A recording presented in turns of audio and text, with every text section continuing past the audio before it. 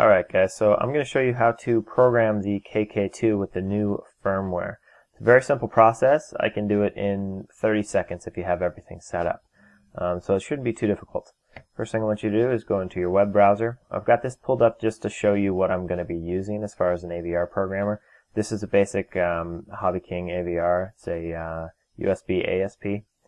And $5. I mean, you really can't beat it. SparkFun also has some, but there is an important thing that you absolutely need, and that is a 6-pin adapter.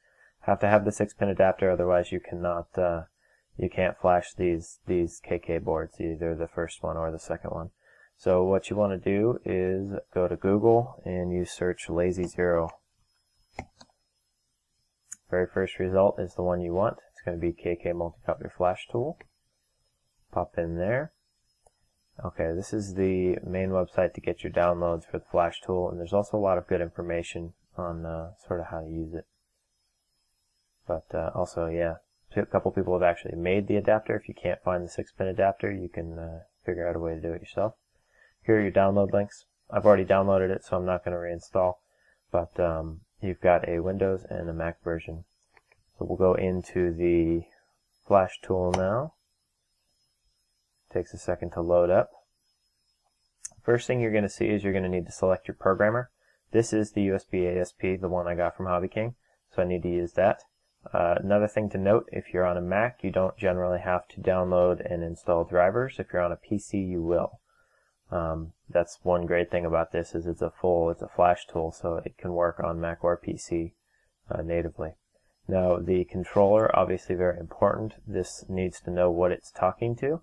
So KK2 is going to know exactly what it is, and pretty much every board on the market as far as KKs go. Now, another really neat thing is you can actually flash ESCs if you're looking to try that out. This has the possibility of doing that. So select KK2.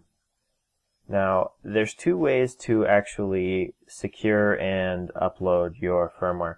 One is you can go find it on the RC Groups thread, download it, and then you can select here. And the other is pull it straight from Lazy Zero's repository, which is the easiest way to do it. There's no real reason not to unless you don't have internet currently. So what you need to do is select, not the Happy Sundays, but the Captain Cook. This is Lazy Zero. Mirrored by Lazy Zero, but it's Rolf's actual program. So you go to the version 1.1, plug in your KK2 with the 6-pin adapter as shown here.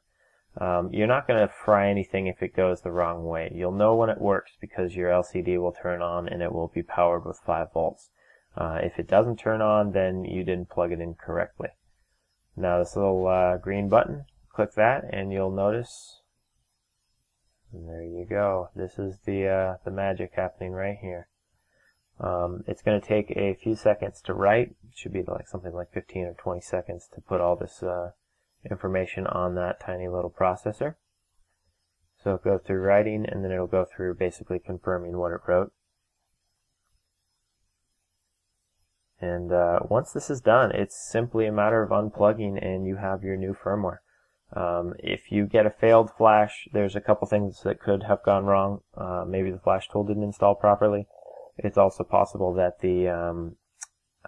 you're on a PC and you didn't install your driver properly. But this is what it looks like when it's all done. You can go ahead, unplug your KK2, and start playing around with a few of the new features. Now, stay tuned, subscribe, thumbs up if this helped you out. Very simple tutorial. I didn't want to complicate it too much because it shouldn't be complicated. And let's give some serious credit to Lazy Zero and Captain Cook, Rolf.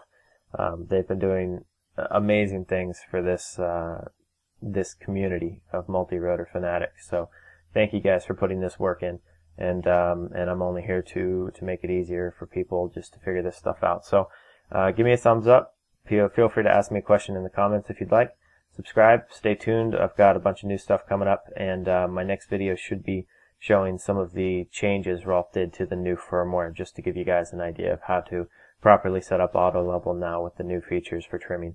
So thank you for watching, guys, and have a great day.